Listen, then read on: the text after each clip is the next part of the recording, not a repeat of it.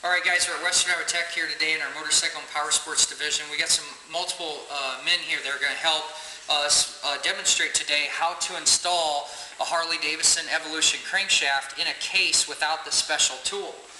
The tool that's actually required is like this, where it's basically threads on the end of the crankshaft, and you will take and suck that crank into the crankshaft, into the engine case, bottoming it out.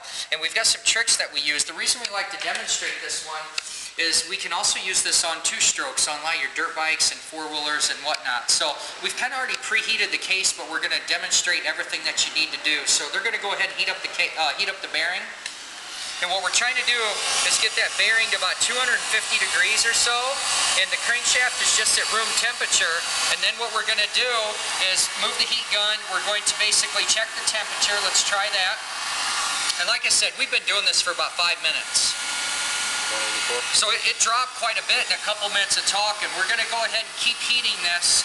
One thing I want to show while we're doing that is we've got a real problem here. As we assemble these engine cases, and we're doing this as a demonstration of how you can get into trouble, is we've got all our parts laid out, our cases are cleaned and prepped and ready for silicone, but we have our crankshaft that we're going to slip in here. But on the Harley, it has this shim that needs to go in between the case and the crankshaft.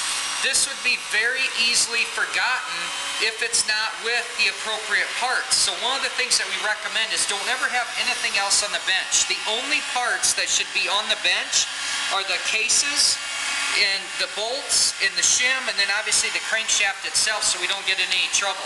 Once they get this a little bit hotter, what we've done is just take a little bit of grease, and we're going to get the red rag off here, and we put a little grease on here. We're going to drop that down towards the bearing. We're going to kind of center it up with some screwdrivers, and the idea there is that that should pop in. We could put it on the crankshaft and try that way. That crankshaft's super clean here. We don't know if it's just going to fall and drop on us. It's just as easy to go ahead and set it on the case and not have a problem, but you do it either way. How are we doing on temp? We're good? Okay. I'm going to go ahead and just drop this down here. Well, that's hot. I don't want to touch anything here. I'm good. Now these men are going to grab this crankshaft. We want to get a good shot of this. We're going to get out of their way. They've got to do a couple of things. One guy's holding the pinion shaft. The other one's going to get the rods appropriate. If they drop this down in here, this thing should pop right straight in there. They're going to go real fast. Let her go, let her go, let her go. Boom. Okay? We're good and solid all the way down.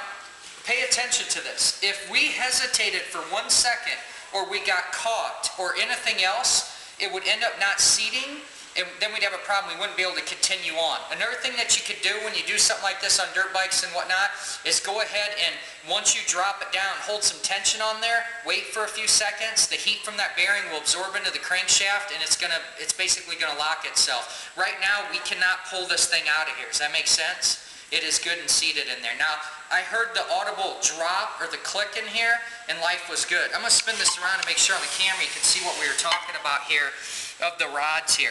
We did not want to have, as he was lowering these, if these rods were together, we would have had a problem that it wouldn't have seated all the way. Make sense? So he was being very conscious about how he was doing this. You know, a couple of people, and we're able to do this without that special tool. So that's what we were demonstrating here today at S&S Revtech.